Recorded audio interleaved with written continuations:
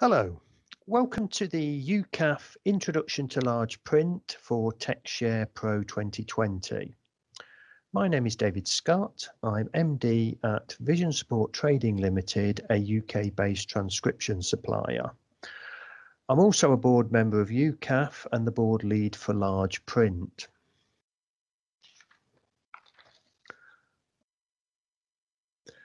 So here's briefly what we want to cover in this introduction to large print.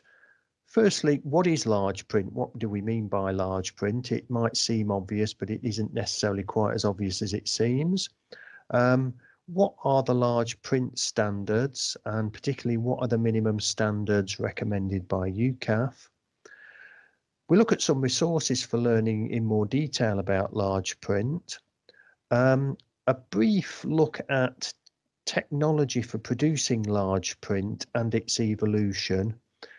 And then we'll look at some examples of large print provision for very different applications. Then summarize all that before looking at how you can take the next steps with large print. I should stress that what this introduction looks at is very much hard copy large print. So as a large print document in their hand. It isn't looking at electronic documents that you might be sent, which you could use with screen readers and perhaps or even manipulate the text yourself. But we do have other resources available through UCAF if that's what you're interested in. So first of all, what is large print? The term large print can be a bit of an oversimplification. Clear print or modified large print are also terms often used in the industry that you might hear. Now, anyone with a visual, cognitive or physical impairment that hinders the ability to read hard copy print may require that print in an accessible format. So I think the critical thing to note is that simply raising the font size to, for example, 16, 18 or 20 point is only part of the answer. Otherwise, we would just simply recommend blowing documents up from A4 to A3. Vision impairment is not just about short-sightedness. So there are various other more complicated vision impairments such as macular degeneration, tunnel vision, that sort of thing, where you do really need to simplify the layout. So text and layout must also be clear, which may require the document to be modified. So hence the term clear print or modified large print. Large print standards. Unlike some accessible format areas such as PDF or Braille, there are really no internationally recognised bodies defining large print standards. Organisations like ourselves therefore tend to produce guidance rather than standards. And this presentation is based on the UCAF guidance G003, creating clear print and large print documents. This was revised and simplified in 2019 following the creation of specific guidance on a number of other areas such as accessible images.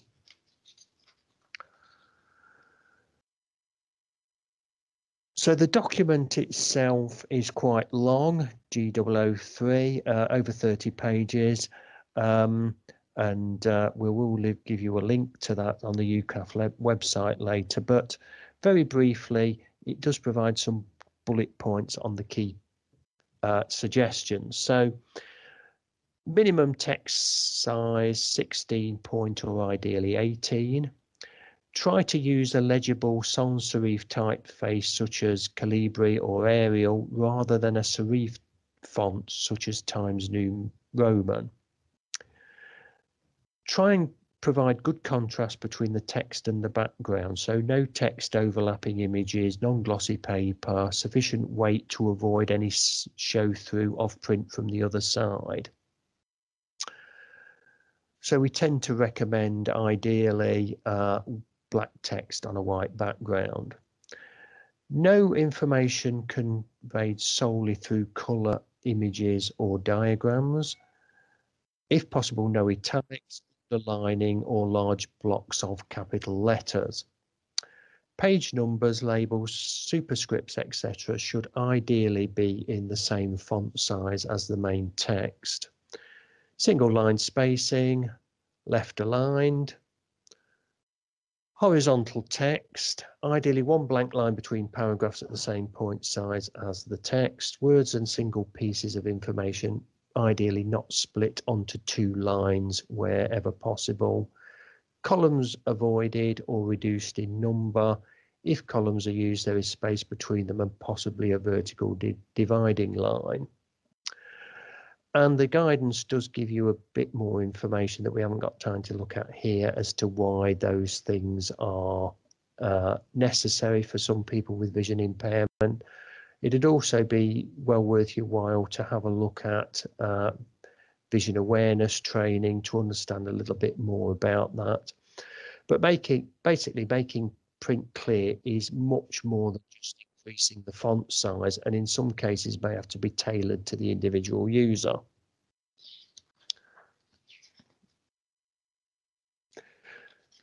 So if you want to find out more detail about this, UCAF have got some resources which you can find on our website, www.ucaf.org/standards, particularly GW03, Creating Clear and Large Print Documents from 2019. It's also worth looking at G021, Large Print, Making Images and Diagrams Accessible, again revised in 2019. A brief look at technology for producing large print. The user only really cares that he's got his document in large print. He doesn't really care how you get there, but it's worth understanding over the years there's been a number of technologies have been employed to transcribe documents into clear and large print. So in the very beginning, we might have looked at copy typing. This is literally typing the whole document out again. This is obviously time consuming. It's also expensive, therefore, and it's also prone to human error. For documents where there's a lot of, you're doing multiple copies and there's a lot of similar text, template typing is often employed. This saves a lot of time, but again, you've got to potential for human error. You've also got to make sure that the standard text that you might be having in the template, such as terms and conditions, haven't changed.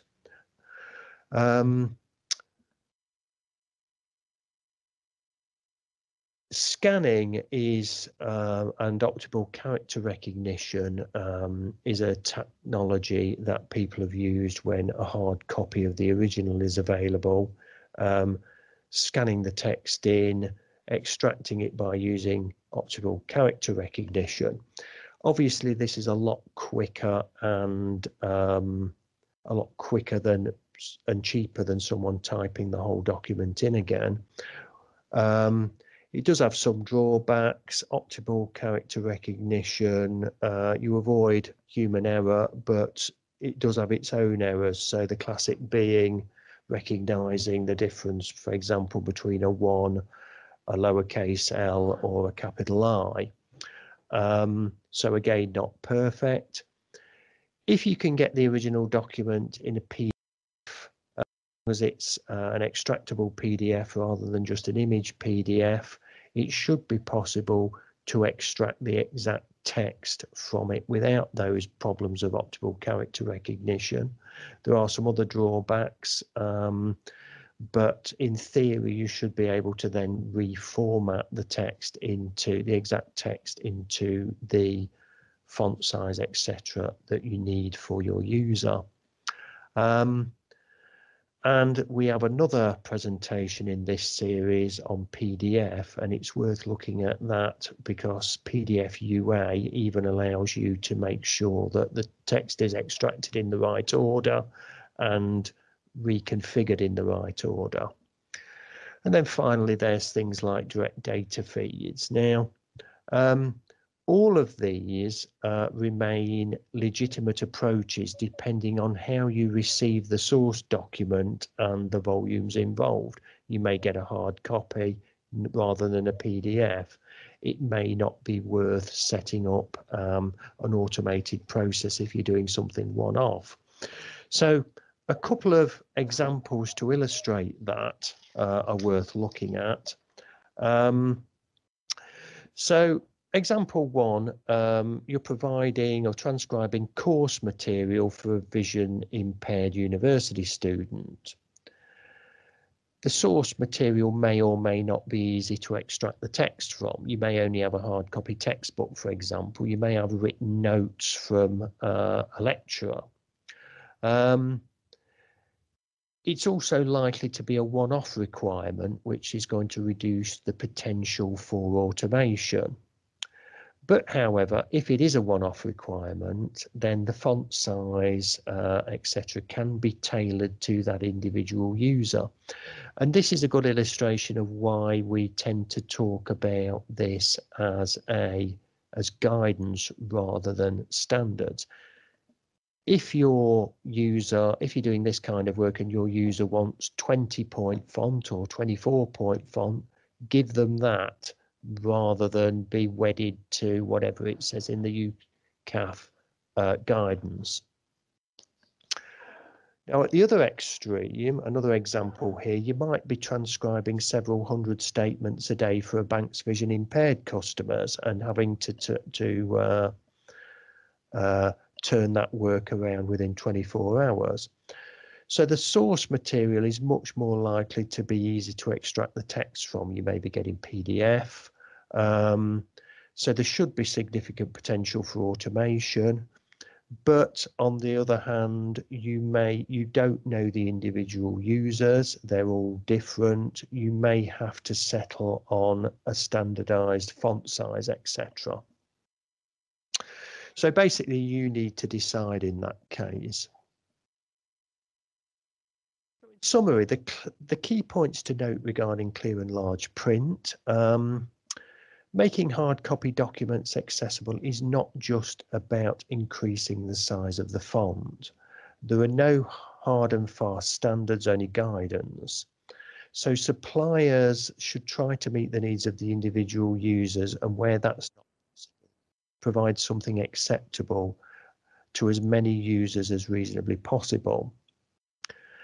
Technological developments have allowed us to improve both the accuracy and lead time when transcribing documents to accessible format. So it's worth thinking about what the best way to do it is in your case. So finally, just some next steps. If you want to find out more about large print or getting started in it, we've given the web address there for our standards and guidance, www.ucaf.org/standards. If you're looking for somebody to help you with transcription, UCAF have a members page. I've given the web address there, www.ucaf.org/membership/sponsoring members. And finally, if you have any questions about this, please feel free to email us at inquiries@ucaf.org.